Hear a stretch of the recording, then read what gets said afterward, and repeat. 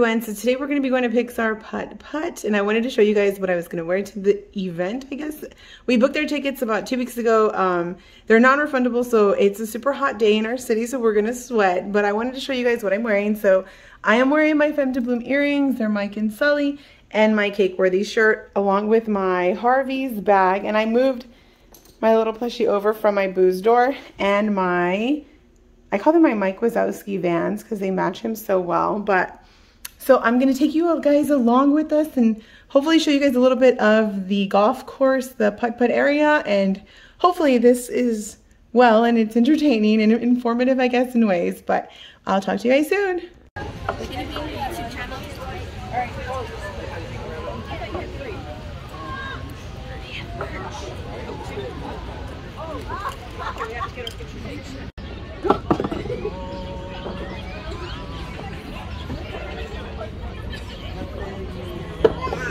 Side thing if you want.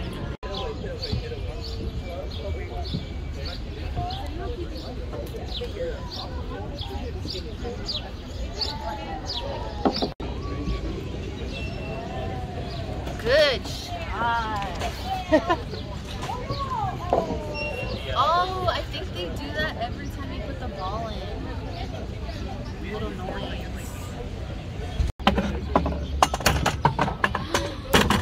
Oh my god, that's so cool! Oh, I thought it was gonna go in. Two.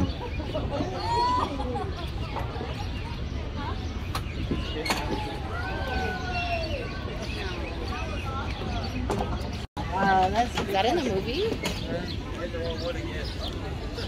Never really seen those like. Oh my god. That is hard.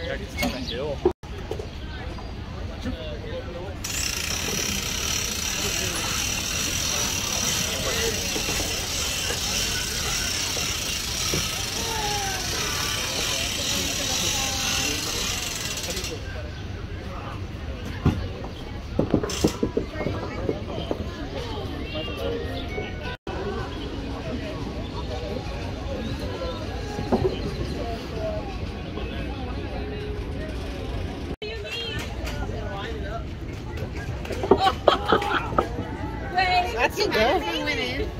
Yeah, that was still really good. Now. And now. Now. And now. Nice try. Go get it.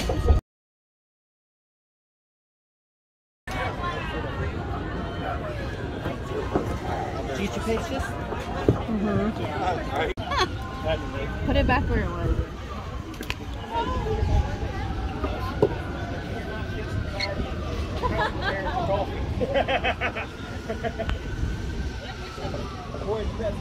Don't matter.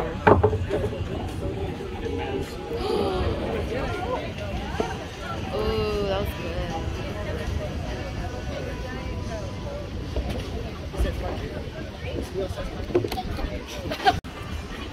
Hello, Crystal's channel. I'm her sister. Here we go. I know, right? That counts as one. That counts as one. That counts. What the? So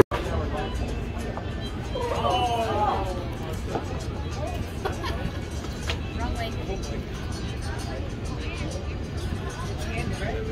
Take it easy over there.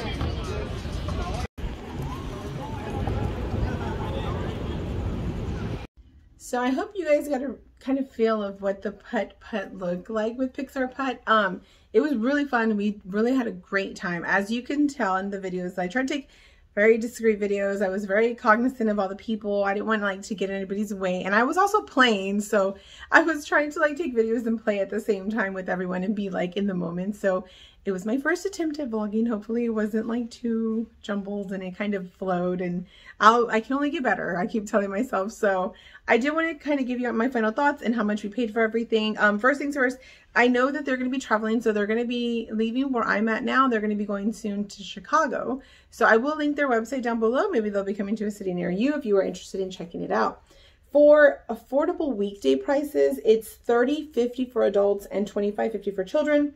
There's a family pack they offer, which is $99, which is 2 adults and 2 children. They don't recommend that you have more than 4 people for your group because it's a lot more difficult if you have more than 4. And I did see that. Like, I didn't have more than 4. We had 4 in our party, but I saw a party in front of us that had like 6 or 7, and I could see that it was like, you could tell they were like trying to hurry because they felt like, I guess, pressure. I mean, nobody was pressuring them to hurry, but I think, you know, that pressure you put on yourself, I think they were feeling that.